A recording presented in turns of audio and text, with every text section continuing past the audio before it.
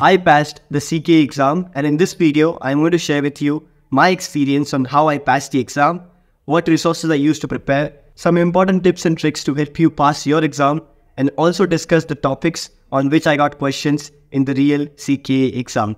This video is going to be super informative, so make sure you watch this video till the end. Also, please like this video, subscribe to CloudChamp, and let's start. So I'm here on my computer screen and I have a very nice documentation created which includes all the important links for the resources I used, the important topics that you should know, and a lot more that will help you prepare for your CKA exam. And if you want me to share this document, do let me know in the comment section. So let's begin with understanding what is CKA or Certified Kubernetes Administrator Exam, or what things you should know before sitting for the exam. So I have a certification page attached here which has all the information you will require to know before sitting for the exam, and you can go ahead and read about it if you want to. But there are a few things I want to point out.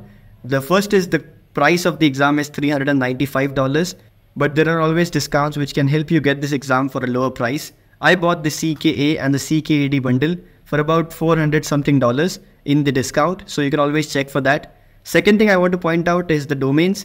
This exam will have questions on all this like storage, troubleshooting, workload scheduling, cluster architecture and all this. Make sure you go through these topics very thoroughly so that you understand what questions you can expect in the real exam.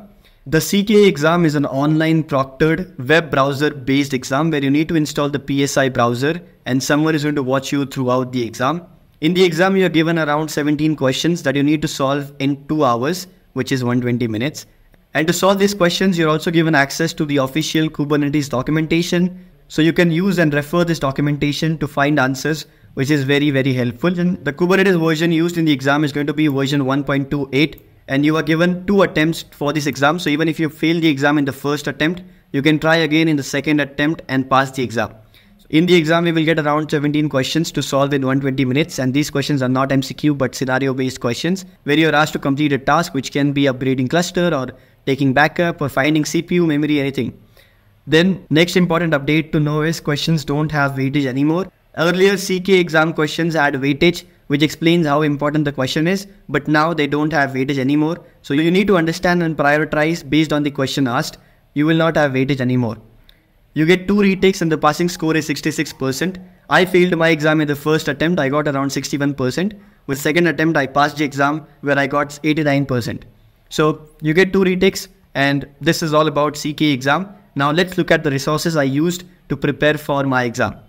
So the resources I used to prepare for the CKA exam include Kubernetes official documentation, the CKA mock practice test by CodeCloud, Killer SH practice test that you get when you pay for the certification, and also the free Killer Coda scenarios that you get from this website here. As I already had experience working with Kubernetes, I knew most of the stuff, and this is why I didn't took any dedicated course for Kubernetes. Instead, I started practicing with these practice tests, and I used to come back and read about a certain topic if I'm confused. So let's say I had a doubt about tails and toleration. I used to go and read on the Kubernetes official documentation. But if you're someone who is very new to Kubernetes, I would obviously recommend you doing a dedicated course. I recommend doing the Kubernetes course by Mumshad Manabat on Udemy, or you can also do it from his own platform, which is CodeCloud. But if you already have experience and you want to save time, you can directly jump on the practice test and start reading things on the Kubernetes official documentation. For me, it took around 20 to 25 days because I was also working and preparing at the same time. So it took me around 20 to 25 days for this exam preparation. But if you're new, you might take around 2 to 3 months, which depends. Now let me give you some important tips that will help you save so much time in the exam and also help you from failing the exam. And I know this because I already failed once. So the first tip is practice, practice, practice. There is no other way apart from practicing that will help you pass this exam. As this exam is not MCQ, you don't have to memorize stuff. The only way to pass is by practicing. And you can practice by using the Killer Coda scenarios, which is totally free. You also get 2 sets of Killer SH practice test when you pay for the exam. And if you want to practice more, you can also buy the CKA practice test by CodeCloud. These practice tests are a bit difficult from the real exam, but it will help you prepare for the exam better. So make sure you practice thoroughly before sitting for the exam. The second tip is to familiarize yourself with documentation. As we already know, the CKA exam is an open book exam where you get access to the official documentation. Make sure you're very familiar with the documentation and you also know where to find the answers. Let's say you have a question where you're asked to create persistent volume for a pod. Then you need to know that if I search for PV here, I will get list of documentations and I need to check the right ones. So if I click on this will give you the manifest file to create PV.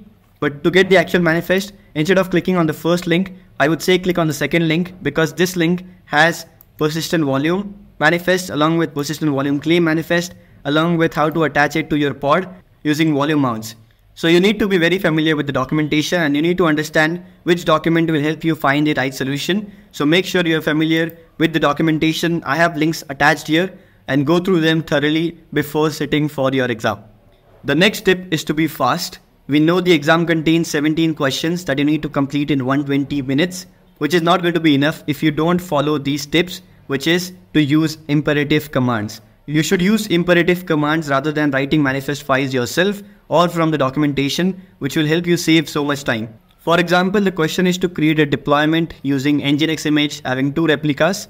The first way is to go in the documentation, search for deployment, then search for the manifest file, copy it, edit it, and then you can apply to create the deployment. The second way is to use imperative command, which is kubectl create to create a deployment. Let me show you an example. You can simply run the command kubectl create deployment. Name of the deployment my deploy -- image, which is going to be Nginx -- replicas is going to be 2. And you can see deployment is now created. We can confirm by running kubectl get deployment. Now my deploy is ready, having 2 replicas created 11 seconds ago. So this is how you can save time rather than writing manifest file yourself. You can use imperative command, and there are different imperative commands which I have discussed in this particular video. So I would highly recommend you checking out this important Kubernetes kubectl commands before sitting for the exam, which will help you so much time. You can also check out the commands from this documentation here, which has the list of all the different commands. So we have run command to create a pod. We have create commands to create deployments, replica sets, everything else using imperative commands. So the first tip is to use imperative command, which will help you save time. The second is to flag difficult questions and solve them at the last. Now we know that the questions don't have weightage anymore. We don't know if the question is of 10 marks or 15 marks or just 2 marks. So you need to read the question and understand how much is the weightage. And if it is important and when you still don't know how to do it, you can flag the question and come back to it at the end of the exam rather than wasting your time on that, because we just have 120 minutes. So you can always flag the difficult questions that might take time and solve them at the last. Next thing is to use Ctrl F to search through the documentation. For example, you will be having a browser something like this and you want to search for something. Let's say you want to search for kind. So you can simply search for kind here and you can see that you have a search bar like this, and this browser is similar to what you will see in the real browser as well. So you can use Ctrl F to search throughout the documentation rather than scrolling it and trying to find the manifest files yourself.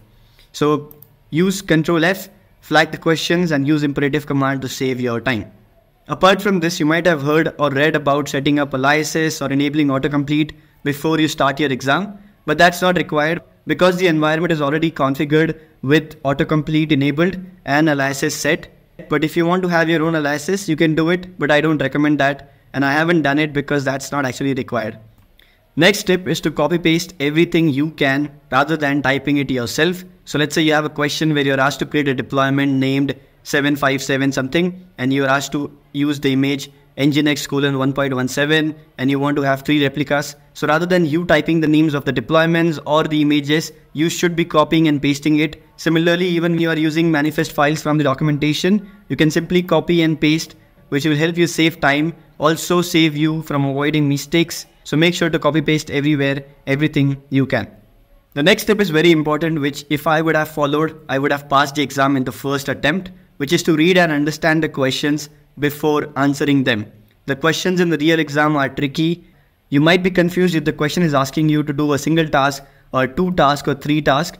So make sure you read the questions thoroughly, understand what is asked, and then perform the solutions. The last tip is to always recheck before moving to the next question. What do I mean by this? Let's say the question is asked to create a deployment with the name my deploy having image Nginx. You should always confirm by running kubectl get deployment to check if the deployment has been created, if you have done actually what is asked in the question, to avoid losing marks. So always recheck before moving to the next question.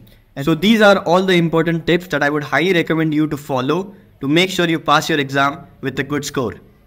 Lastly, now let's look at the important topics that you don't want to miss if you want to get good score in CKA. So these are all the important topics that you will get questions from, and I'm very sure about this because I have sat for the exam twice and I also have seen many questions from these topics. So I would recommend you practicing all these topics because I'm 100% sure that the questions are going to come from these different topics. The first is HCD backup and restore. If you don't know what HCD is, you might need to check out my previous video, but HCD is where you store all the information, and in the CKA exam, you are going to be asked to create a backup and then restore that backup. So I have the link attached for the documentation, which will tell you how you can create backups for HCD using this command, and also tell you how to restore that backup using this command here, or using this command if the question does not have the data directory mentioned. So this is one very important question that you should obviously know before sitting for the exam. The next one is cluster upgrade. There is obviously a question which will ask you to upgrade the cluster from version this to version that, and you need to know how to do this, which you can find from this documentation here. In this documentation, you will have steps to upgrade KubeADM from version 1.26 to 1.27 or from any other version, and you can follow the steps mentioned here to upgrade your clusters from one version to another. The next important topic is working with persistent volumes and persistent volume claims. There are many questions in the exam where you're asked to create a persistent volume of 10 GB having read-write only access using this host path, or even you might have a question where the persistent volume is already created and you're asked to create PVCs. So you can use this documentation here, which will help you show how you can create persistent volume of 10 GB with read-write once access mode, having a host path at this path, something like this, or a question which might be create a persistent volume claim with the storage class name as manual, or attach the persistent volume to a pod using this. So this is a very important topic and I would recommend you going through it. Next is network policies. This is one of the tricky questions that I got, which is to create a network policy for a pod. And you can go through this documentation. In this documentation, if you click on this network policy resource, you get a manifest which will help you answer the question asked in the exam.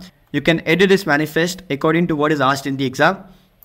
Next is ingress. Ingress is also something that will appear in your exam. In my exam, I got a question where I need to create an ingress which exposes a backend service, and you can use this manifest file. I use the same exact manifest file, just changing the values to create ingress. And next is JSON path. In the exam, you will get questions where you are asked to fetch the values from manifest file using JSON path. So you need to know what is JSON path, how to use them. You're also expected to know what is custom columns and how you can use them. So I have a reference document attached here, and if you search for JSON path, you will find examples on how you can get internal IP or maybe a CPU or anything like that. This is how you can use JSON path to get the password for E2E users or other stuff. Next important topic is monitoring and logging of pods and nodes. You will have questions where they are going to ask you, find the pod having most CPU and put the name in a particular file, or find the logs for the pod and put the logs in a file, something like that. So you will need to know how to check logs and how to monitor pods. To monitor, you can use the kubectl top command. For logs, you can use the kubectl log command. Similarly, it's very important for you to understand how to work with Vim and Nano, because you're going to be asked to edit manifest file, and if you don't know how to use Vim and Nano, you will waste a lot of time. So I would recommend you knowing some shortcuts on how to go to a particular line, how to find a particular term in Vim or Nano, whatever you use. Lastly, this is also something which is very important. You need to know how to create cluster roles, role bindings, what is service account, how to create a role, having permissions for a particular resource and all that. So these here are all the important topics, and you will get questions from these topics 100%. So make sure you practice them, and I have links for all this documentation here. If you want me to share this document, do let me know in the comment section. And this was our video. I hope now you have an idea of how I passed my CKA exam. And if you follow everything that we have discussed in this video, I'm pretty sure you will pass your exam as well. With that being said, I wish you best luck for your CKA exam. And if you have any questions, any doubt, do let me know in the comment section. And if you passed your exam, do share it on LinkedIn. Don't forget to tag me. Thank you and have a good day.